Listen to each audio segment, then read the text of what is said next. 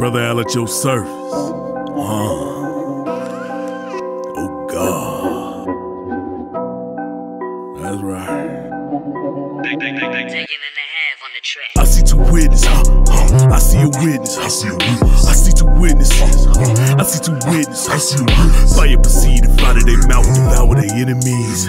These are the power to shut off heaven, no rain in the prophecy. I see two witnesses. I see two witnesses.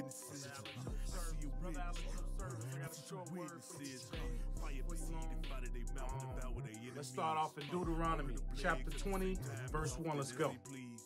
Deuteronomy chapter 20. When thou goest out to battle against thine enemies, and seest horses and chariots, and a people more than thou, be not afraid of them. For the Lord thy God is with thee, which brought thee up out of the land of Egypt. Come on.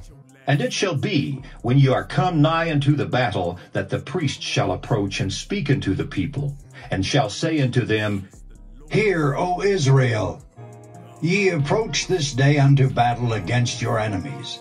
Let not your hearts faint, fear not, and do not tremble, neither be ye terrified because of them. For the Lord your God is he that goeth with you, to fight for you against your enemies, to save you. That's right. And the officers shall speak unto the people, saying, What man is there that hath built a new house, and hath not dedicated it? Let him go and return to his house, lest he die in the battle, and another man dedicate it. And what man is he that hath planted a vineyard, and hath not yet eaten of it? Let him also go and return unto his house, lest he die in the battle, and another man eat of it. And what man is there that hath betrothed a wife, and hath not taken her? Let him go and return unto his house, lest he die in the battle, and another man take her. And the officers shall speak further unto the people, and they shall say, What man is there that is fearful and faint-hearted? Let him go and return unto his house, lest his brethren's heart faint as well as his heart. Think about that. Think about that. This is what an officer says to the soldiers, right? Before they go to battle. What man who ain't ran down on his wife yet, you got this brand new wife, and all of a sudden you soldier up. You ready for battle, right? The Lord is with you. You ain't had sex with your wife, boy, you better get yourself back home for somebody else, for you die, somebody else do it, right? What man is there that planted a vineyard, right? You ain't even ate the first fruits yet. The harvest is ready. You got people laboring in your fields, but you ain't ate none of it. Go back home, eat some and come back, right? What man is there? Now this is what an officer says to the soldier. How about you? What is it, right, that God has given you that you are not using, that you need to use before he give it to somebody else? Because what God needs to be done, this is on the spiritual side. What God needs to be done, it got to be done. So whether he going to use you or use somebody else, it still got to be done regardless, right? So what is it that you need to do? Right? That God told you to, because here it is. These are the natural things. Hey, I need your man in the fight. You ain't go do that. Come back with us. But how much more so God? God told you 2 years ago. God told you 30 minutes before you watched this video. Get this done. Do that. Do that. God gave you a gift or a talent, and you ain't doing nothing with it. Right?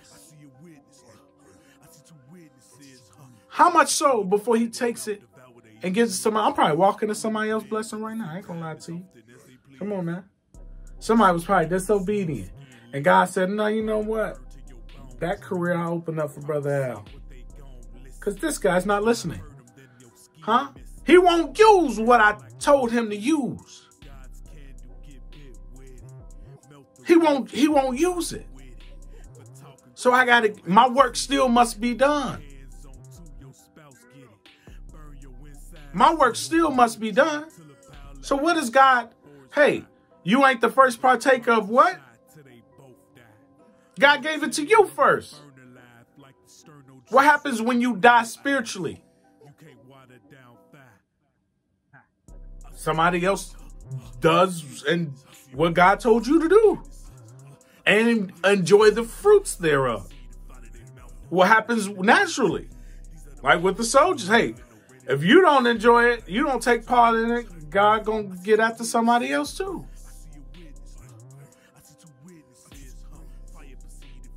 Right? Another man gonna take your wife because you dead. Well, when you spiritually dead, another man takes the gifts and blessings and all the rest of that God have planned for you because you won't do what he told you to do. His work still must be done. I don't even know what I'm titling this one just yet. We'll work it out on the editing side. But come on now. Think about that. This is a man telling the soldiers, look, if you faint-hearted right now, go home because you're going to destroy somebody else and make their hearts faint. You're going to take 2 out of the battle. So we'd rather take you out of the battle than to take 2 out of the battle because you're going to talk to somebody and make them faint-hearted as well. Y'all spirits going to link up. So why don't you go now? Right? You got to use what God has given you. You got to be the first partakers of what God told you to do. Other than that, you become spiritually dead and he give it to somebody else. There's a job that got to be done. It must be done. I had a friend of mine who was in a backslidden state at the time, he told me, and he said he was out partying in the bar and they got on a religious conversation and he's like, yeah, you know, I probably should be blah, blah, blah, blah, blah. I probably should be doing this, that, and the third for the Lord. But, you know, the girl said, you know what? You ain't got to do that. Got to find somebody else to do it so nonchalantly. You dead? Why? She knows that probably from personal experience where she seen somebody else walking in her fruit. But because she was fruitless, she ain't had nothing. She was another tree with no more fruit on it, just some leaves. Right? What God do? So how she get that experience? How does heathen get this wisdom? She's seen it. And she's confident that God is going to get somebody else to do it. Why is she turning up? She's okay. She's made it okay with that so she could tell him. That was his wake-up call. How much more so you? Do what God has commanded of you to do. That is your reasonable service. But also if God has given you a gift or a talent, put it to work. Other than that, he may give it to brother. Don't do it. I'll take it. Brother Al, at your service all the way around. On that side with it. You can't water down fire. I see 2 witnesses. I see a witness. I see a witness. I see 2 witnesses. I see 2 witnesses. I see a witness. Fire proceed and fire their mouth and devour their enemies. These are the power to shut off heaven, no rain in the prophecy. I see 2 witnesses.